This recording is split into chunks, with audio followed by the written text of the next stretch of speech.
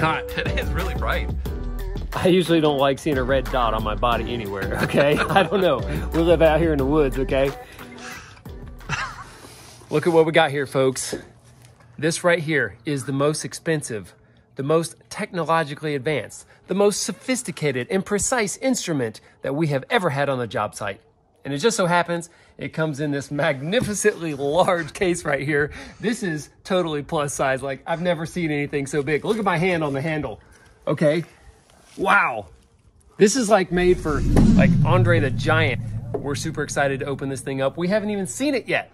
As far as I'm concerned, this is the Mac Daddy of all laser levels right here. What are we waiting for? Yeah, I think we should open it. I'm ready. Latch. Latch. Ho, ho, ho. Whoa, dude. Like, this thing looks so awesome. I don't even know what to say about this thing. Look how big it is though. What in the world, man? Wow, dude, I am impressed.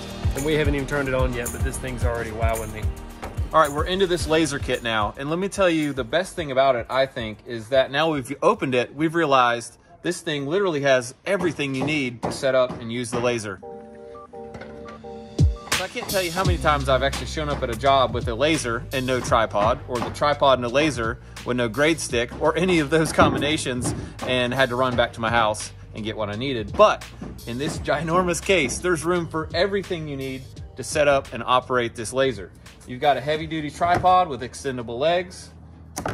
We've got a grade rod or a grade stick, I don't know what you call it, which is extendable, brand new, shiny. And actually, I noticed this had the numbering on the back, which none of ours have had in the past. So that's really nice.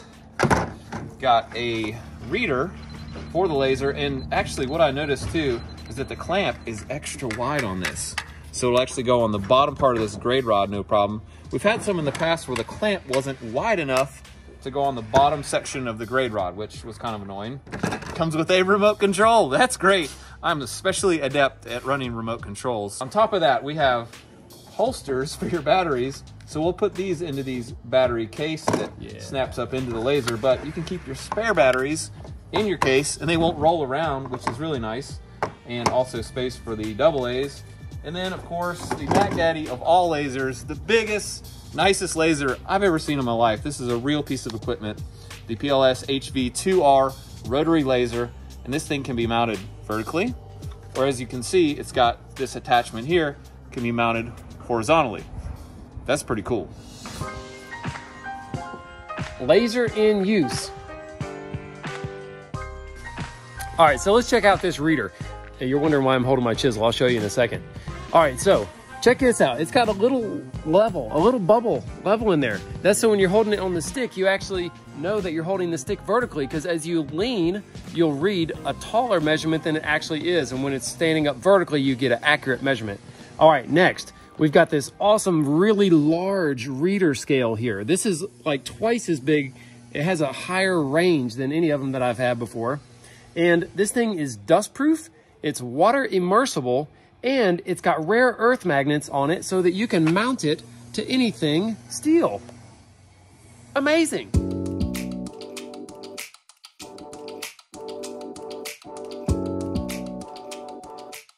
High-tech redneck? No, we're not rednecks, folks. Come on. All right, we've had a moment to admire this beautiful laser from Pacific Laser Systems. Now let's talk about it a little more. This laser is far more capable than any laser we've ever owned before. Okay, this thing has a 1,000 foot range with the reader. 1,000 feet. All right, I don't know if you'll understand how far 1,000 feet is, but you might even need to take into account the curvature of the Earth at that distance. All right, that's amazing. That is incredible. Probably the furthest you could use any of our other lasers would be 100 feet. This will go 1,000 feet with the reader. That's incredible. So this machine is for big scale stuff if you want to do it. Not that we're going to build a house that's 1,000 feet long, but you could if you wanted to.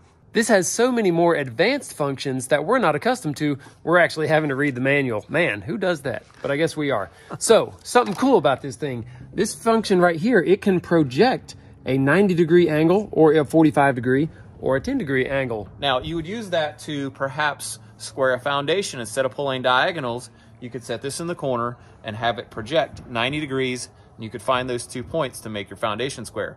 And I think we're gonna use that because that'll be really, really handy.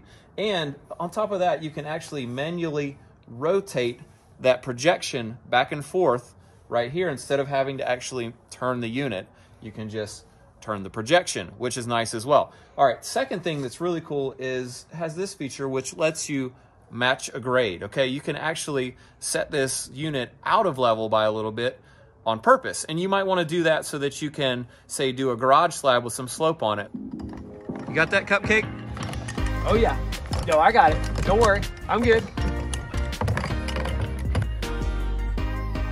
This fine machine will last for 60 hours. That's 60 hours on one battery life. So that's more than a week of work for me. Okay, we're in close looking at some other features, the RPM adjustment, and we don't know exactly what that's for, but I do want to say that it has it, and that our guess is that you would turn the RPMs faster the further you get from the unit, so that the laser crosses your reader more often. That's right. That's what I think. That's what we both think. I think it is. All right, once again, a huge thank you to Pacific Laser Systems. Thank you. That's right. You guys make phenomenal gear, and we can't wait to get this unit out and build some really nice, straight, level, square houses with it. In closing, folks, now who gets to keep this in their truck? Because I think I want to put it in my truck. I don't know if my truck's big enough, so that might be what has to happen. Should have got a mega cab.